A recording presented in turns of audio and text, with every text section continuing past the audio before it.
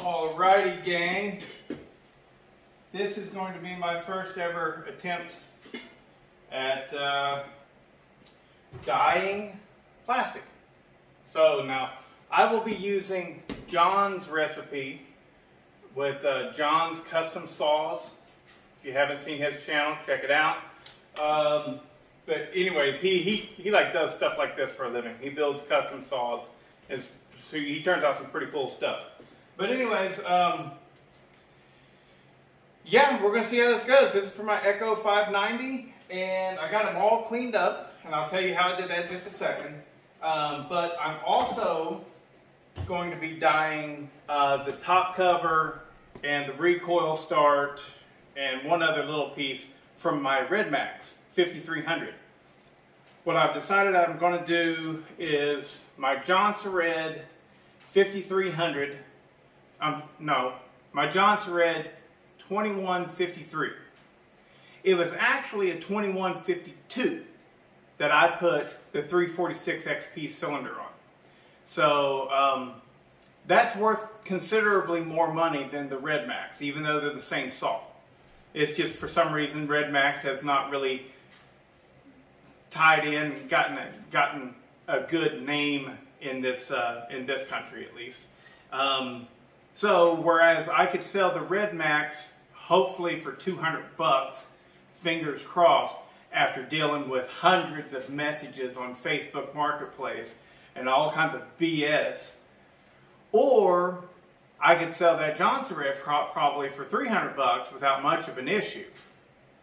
So what I'm going to do is I'm going to take the 346 XP cylinder off of that Johnson Red, put the original non-346 XP cylinder, the open port setup that came with it, because like I said, it was originally a 2152.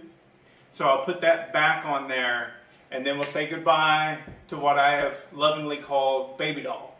I've had Baby Doll now for a couple of years. It's been a great saw.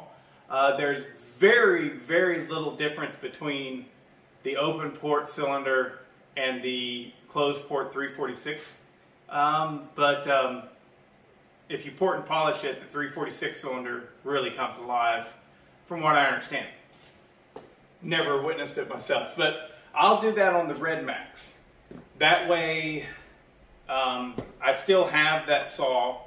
I still have that setup, which is kind of known by many people to be the best 50cc saw ever. And maybe it is, maybe it isn't. I don't want to get into that. I'm just saying that's what a lot of people consider it. So I'll still have it, but I'll have it in the form of the Red Max. And I'm going to go ahead and dye some plastic with the Red Max.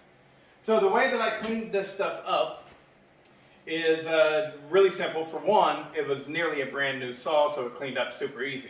But like the clutch cover, I blew it off with just air. That's it. And then nothing but a lot of dishwashing liquid and hot water.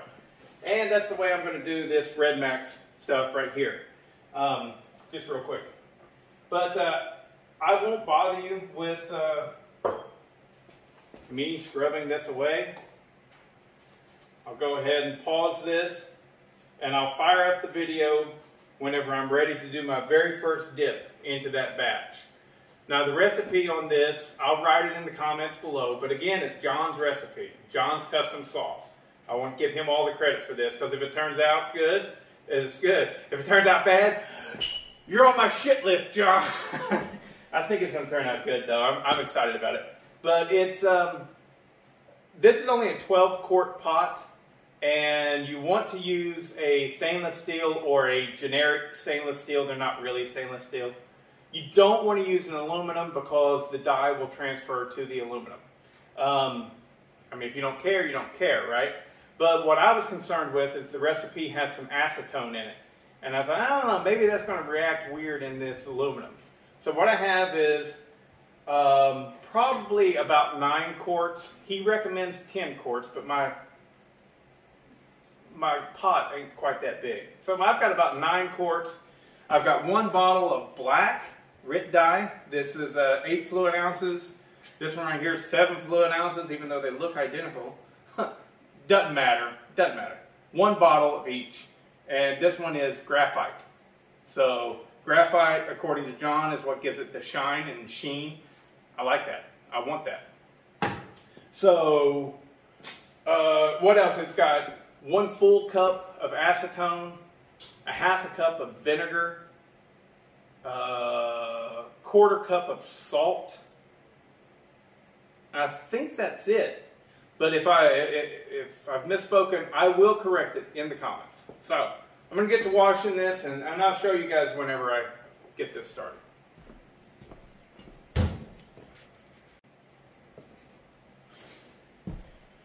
Okay, so here we are. It is at a slow rolling boil. I should get it hotter than that, but I'm impatient. It's taking forever. All right, with your tongs, make sure you use plastic tip tongs. If you don't, it'll scratch up your plastics. Here we go.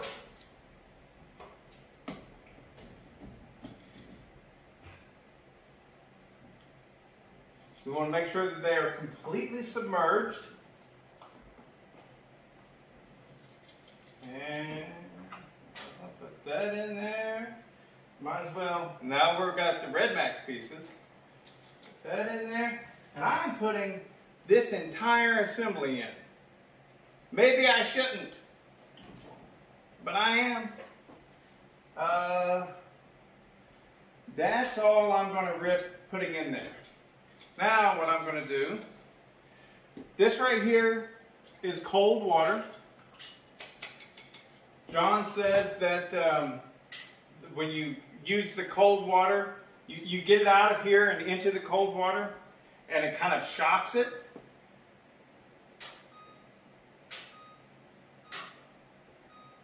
So I'm going to set this for 10 minutes. I'm going to let this cook for 10 minutes. Whenever the timer goes off, I'll put it in the cold water. Repeat. So at the end of this video, I will let you know how many times I did 10-minute cycles. All right? Oh, I remember the other ingredient that I forgot. It was 2 tablespoons or 2 teaspoons of dish soap, dishwashing liquid. And it helps to deal with any of the oils that might still be on there. But anyways, yeah, let's see.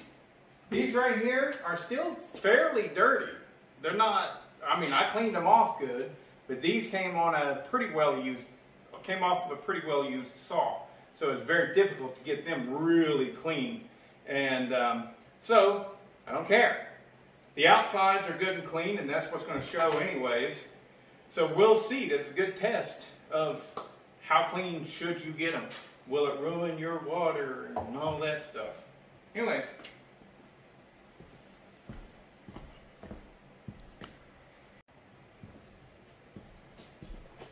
Okay, so it has been not even 8 minutes. I already did a little looky look, because you know that's what you do, and that junk is black. So I tend to think that you don't need to leave it in there for a full 10 minutes. I mean, look at it. I mean, it's black. It's not really dark. It's not, yeah, it's close. It is black. So what I'm going to do is I'm going to go ahead and get all these pieces out, put them into the cold water, like he says to do.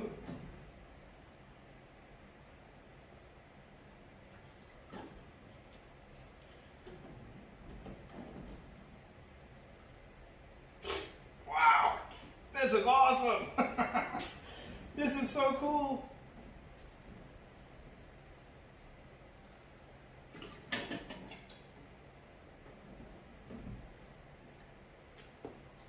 Look at that, guys. It is black. It took the color quickly.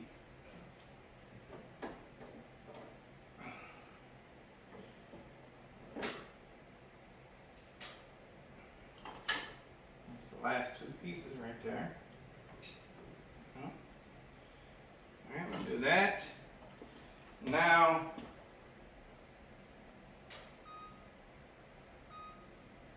we'll we'll do a 5-minute timer for these two pieces.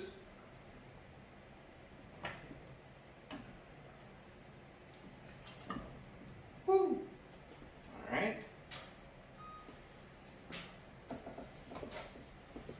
Be ready to clean up the mishaps so the missus doesn't get too mad for you making her kitchen all black.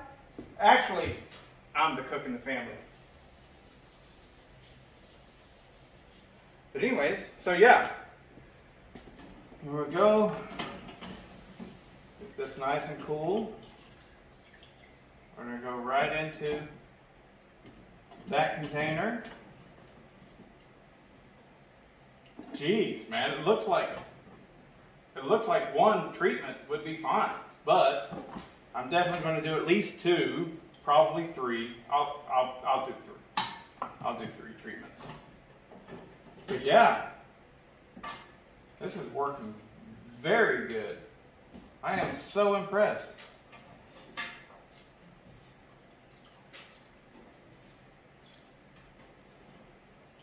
Yeah, hunting around for those little pieces is a pain in the yay.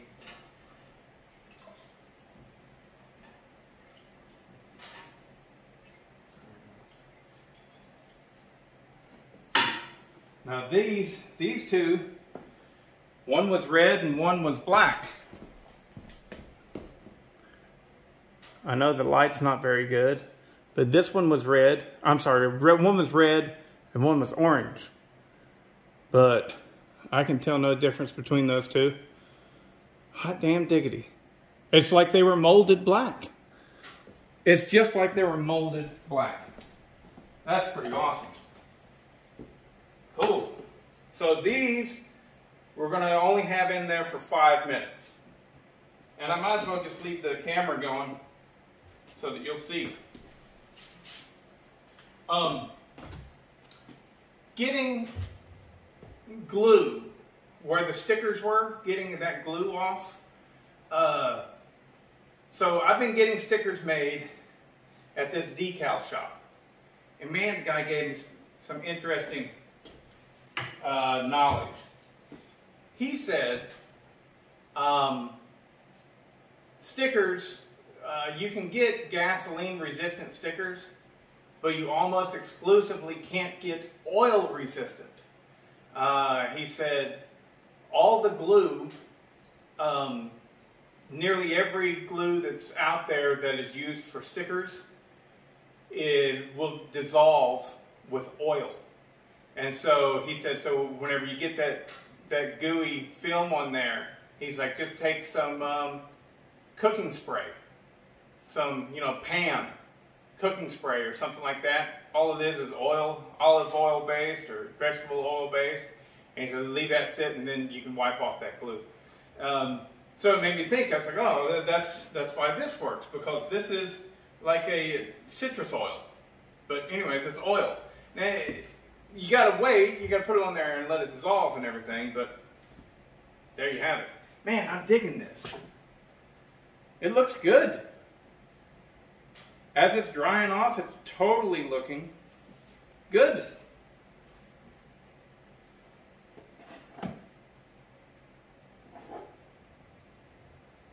Wow. And easy and cheap. I mean, like, there's a handful of ingredients, but guess what I always have laying around? Acetone. Anybody that's got a decently stocked garage is going to have acetone, because you use acetone to clean up all kinds of stuff. Or at least I do. So I already had the acetone. 1/4 cup of salt, check, already got that. Dishwashing detergent, check, already got that. I do a lot of pickling, so plain white vinegar, right? I didn't, he didn't make a distinction between apple cider vinegar or white vinegar. I used white vinegar. Got a 1/2 cup of that, no problem, check. The only things that I had to purchase was these 2 bottles, right? One's black and one's graphite. Bought them on Amazon. They were like $3.47 each. It's cheaper than paint. as long as you've got most of the stuff, which I did, you know, most people do. The only thing that most people don't have are these.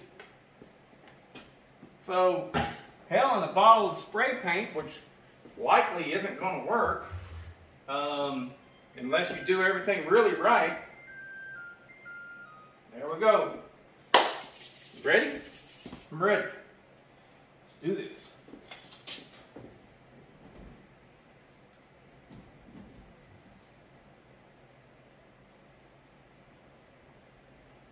They are completely black. Awesome. All right. Now, put these back in.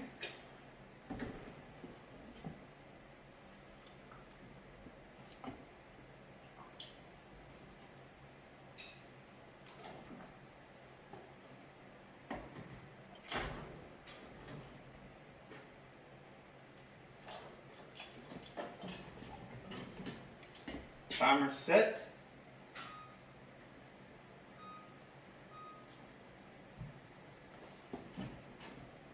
This is fun.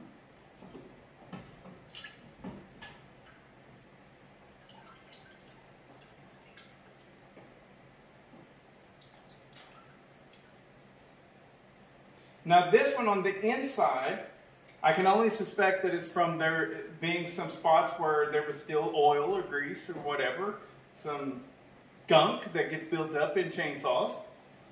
It didn't take. Only in a small little spot. The rest of it, it did. So, this is the front. This is for the Red Max. Right here, you can see that this spool right here for the recoil did not take very well at all. You can also see a spot right there. Can you? Can you see it? There you go. There you see it. That it didn't take. But my God, this is one dip for 5 minutes. Looks like it worked a charm. I am a very happy customer right now. Can't wait to get them out in the sunlight. So I'm going to shut the camera down, and the next time you'll see this operation is in the sunlight where we can get good shots of these and see what they actually look like. And I'll tell you how many times I dipped them and everything.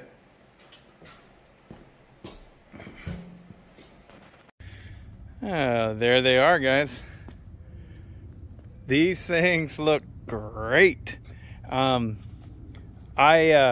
I got to get some stickers put on them. Whenever I get some stickers, jazz them up, then I'll go over them with Cerakote. That stuff will really cover up. Like this one, this was used pretty heavily. No, I mean, not bad, but you know, I mean, it has seen life, you know, life working, and so there was a lot of scratches, a lot of little scratches and stuff, and the Cerakote will really help out with that. But this is the Red Max, of course. Looks stellar. I love it. You know, I would have never dyed plastic on my Johnson Red. The Johnson Red is just, it's too high class. Sorry, I don't want to screw with it. The Echo here looks really boss. I mean, just really, really, really good. My gosh. Now here, I had roughed this up because it was really bad. The guy I bought this from, he bought it specifically to cut a tree stump that was right beside a sidewalk. So he had clearly laid the saw on the sidewalk, and so that he could cut as close to the ground as possible. But anyways, man, looks great. So I got to get a sticker to cover this up. Once I get all stickered up, then, you know, I'll go ahead and Cerakote it and it'll shine up. It'll look really, really, really good. But I'm about to do a test of this muffler right here.